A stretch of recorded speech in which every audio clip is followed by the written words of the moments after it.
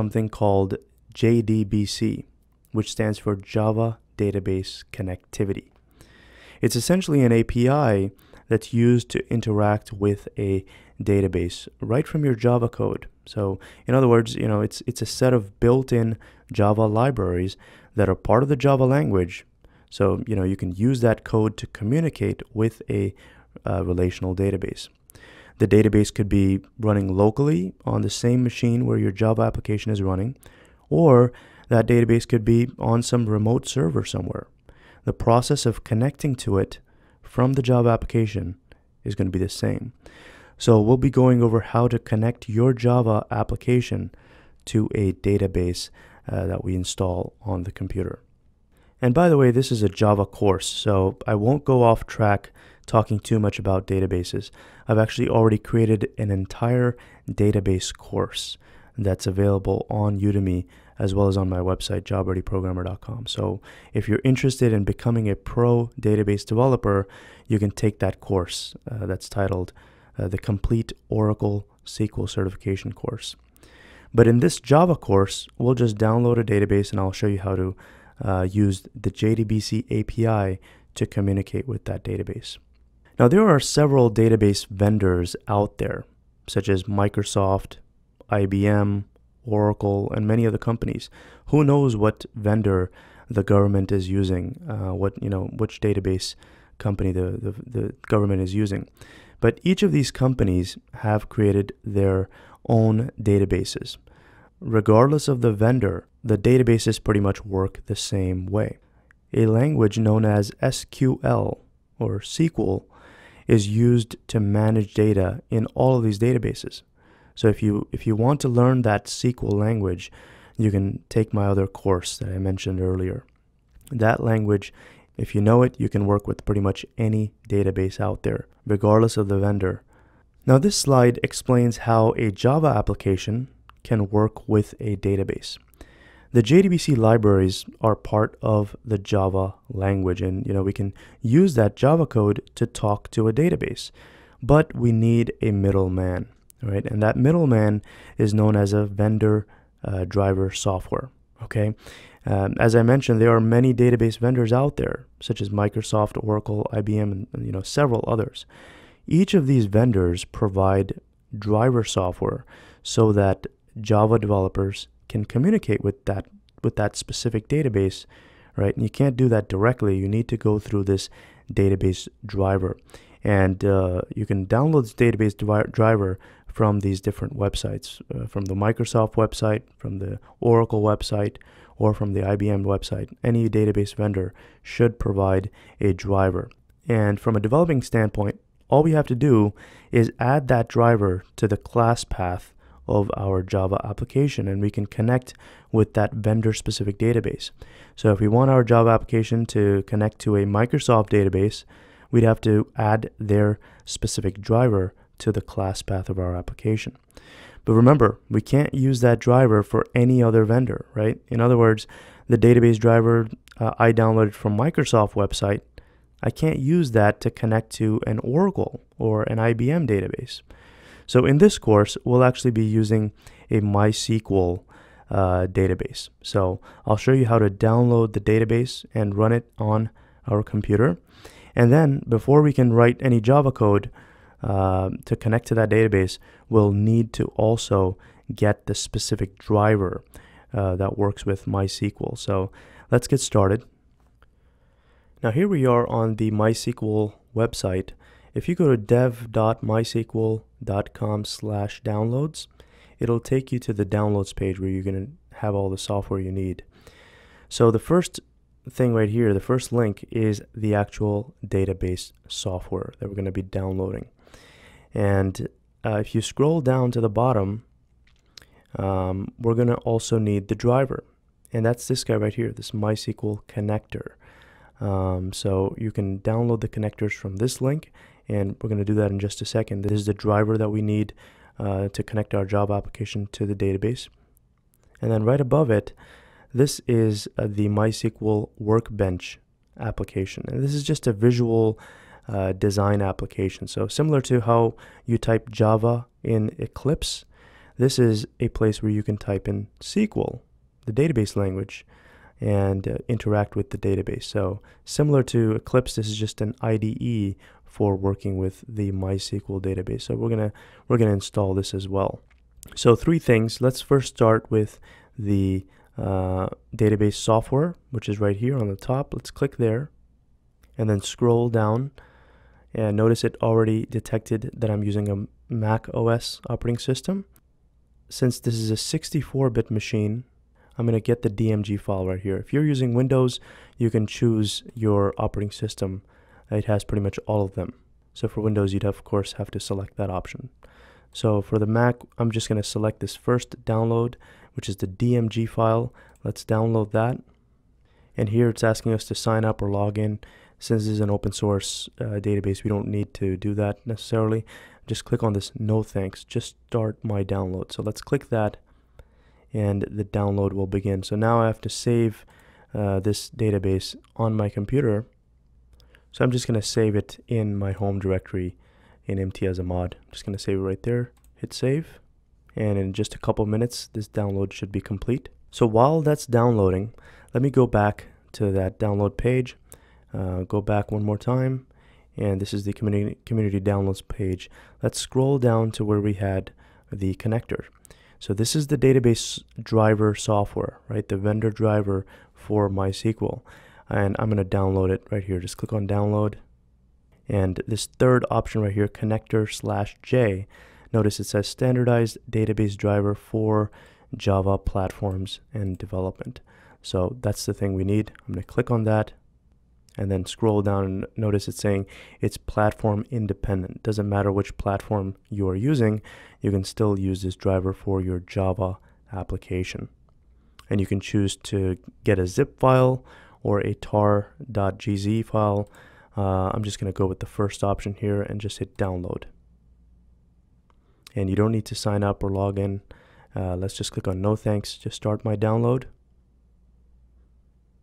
And I'm going to download it in the same place where I downloaded the other database software. So let's just hit save. So that should be pretty quick because it's a small compressed file. So now let's go back. There's one more software that I want to download. Let's go back one more time, and this is the thing, MySQL Workbench. This is that IDE that you can use to, see the data in your database and, type SQL commands to interact with that data. So I'm just going to click on this download link and scroll down to where you see the Mac OS. It detected our operating system. If you're using Windows, of course, you're going to have to change that. And then this is the DMG file that we need. So I'm just going to download this as well. And we don't need to sign up. Let's just click on no thanks, start my download. And it's going to be going to the same place where I installed where I downloaded the other software. So let's just hit save. And in just a minute or two, the MySQL Workbench should also be completed. So we got the database, we've got the driver, and we also got this handy UI, IDE that you can use to interact with that database, just so you can see the data. So now that we have the software downloaded, let's install it on this machine. And that's this guy right here. Click on this show in Finder, and it'll take me to the place where it downloaded this MySQL 5.7.19. So let's just double click it, and by the time you're watching this, there may be a newer version. The instructions should pretty much be the same. And this is the file that I want to double click on so that I can start installing the MySQL database on this machine. So let's hit continue, and just agree to those terms and conditions. And now just accept that and click on install. And it asks us for our administrator password. I'm just going to type in that information right here, and now it has begun installing. So there we go, the installation is pretty much complete, and notice it gave me a sign or a window here saying that the temporary password is generated for root at localhost. So just save this password somewhere. Make sure you have this. If you don't, you'll have trouble. Okay, you may have to uninstall this application and start it again. So save this password somewhere. I'm just going to copy it and paste it somewhere so that I have it, and just hit OK, and you can close this. So the next thing I'm going to need is that driver that we downloaded. So let's open that up, click it on, find it in your file system. For me, it's right here in my home directory, MT as a mod. So I'm just going to double click it, and in the Mac OS, it's going to extract that driver. So if you double click this folder, this is that guy. Okay, notice it's saying MySQL-connector-Java. It's a Java driver, and notice it ends with a .jar, so it's a .jar file. So very important, this is the file that we're going to be adding in our Java project to communicate with the MySQL database that we installed. And this file, note where it is on your machine. For me, it's installed in my home directory, MT as a mod, and it's in this folder right here. Okay, this is where that jar file is. I'm going to need to get to it later. And finally, the MySQL Workbench, which is right here. This is that IDE that we can use to visualize our data. So I'm just going to double click it to start the installation for this application as well. So again, this is similar to Eclipse. This is used to program for the database. Just like Eclipse is used for Java programming, MySQL Workbench is used for programming in a database using the SQL language. So I'm just going to double click this application, and it's saying I could drag this application to the applications folder. So I'm just going to drag it and save it in my applications. And notice it's copying that MySQL Workbench to my applications folder. Now the instructions for getting this database on your machine may be slightly different if you're a Windows user, or if you're a Ubuntu or some other operating system user, but it'll just be a slight difference. As you can see, it's not hard to download these applications and install them. So this is just a warning sign. This is an application that we downloaded from the internet. It's asking, do you want to open it? I'm just going to click on open. And there you go. This is that application. So I can connect to that database through this application. Okay. So the way I do that is I click on this plus sign and I provide the connection details. So this localhost, this is the IP address for any application that's running on this computer, and the port, these things are not going to change, and I can give this connection a name. But before I connect to the database application should be running on our machine, right? This is just an IDE, right? This is just an IDE to connect to the database. That database better be running on my machine already. So to start the MySQL database server on this computer, you'd have to go to System Preferences. So if you go to this Apple icon on the top, I don't know if you can see it, but if you're a Mac user, you'll be able to see it. You go to the System Preferences option, and then you'll see the MySQL server, right? This is the icon that I'm talking about right here, MySQL. So click that and notice that it says the MySQL server instance is stopped, right? That's how it comes by default. So to start the MySQL server, we have to click on this Start MySQL Server button, okay? And notice that there's an option here. It says automatically start MySQL Server on startup. So when you log out of this computer and you log back in, it'll automatically start this MySQL server in the background. You can leave this option checked if you please. I'm going to leave it checked for now so that when I log off, log back in, this server instance will be running. But anyway, let's click on this Start MySQL Server, and we need to provide the administrator password. And this is the password you use to log into your computer, not that root password that we saved earlier. So it's just going to be your user password. Hit OK. And there you go. Notice the status has changed to running. So let's close this. And now using this IDE, I can connect to the MySQL database. So click on this plus sign. The database is running. The port is going to be the same. The host name is going to be the same as a local IP address. And the connection name, I'm just going to name this as a default connection. You can give it any name that you'd like. And the username is root, and just click on test connection. It's going to ask us for that password. So that password I saved off screen here, I'm just going to copy it and paste it here. Hopefully you saved your password when you were installing it, and just hit paste, and I'm going to hit OK.